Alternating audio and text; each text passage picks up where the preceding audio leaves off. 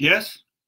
Probably better. You took the 8, let me take 12 today. Can we do that? Sure. Okay, thank you very much. God bless.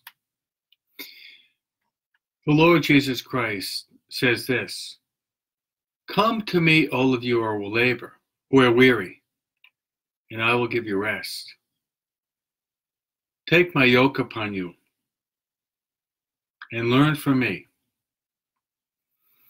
because I am meek and humble of heart, for you will find rest for your souls.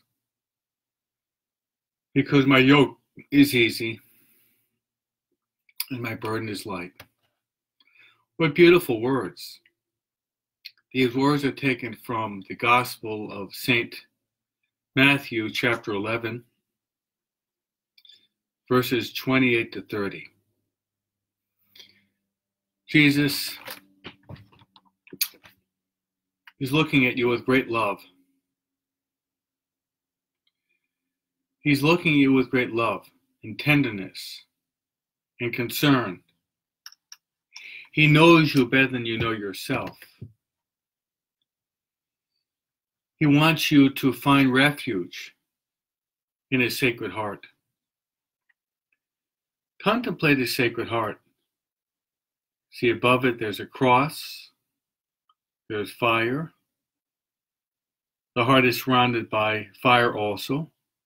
If you look deeply, you can also see the heart is surrounded by sharp thorns. Those thorns are actually piercing the heart. There's so much symbolism here.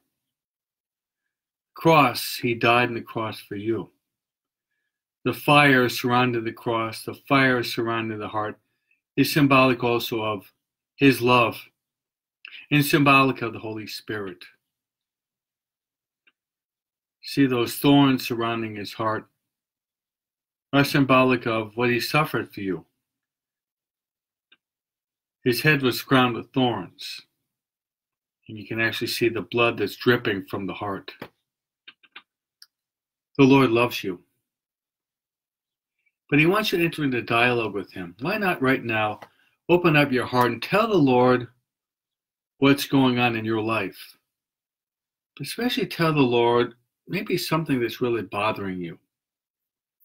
Something's really causing you some type of suffering, maybe physical, emotional, or moral, or something in your family. Talk to the Lord. And he says, "Come to me, all of you who are weary, and I will give you rest. My yoke is easy and my burden is light."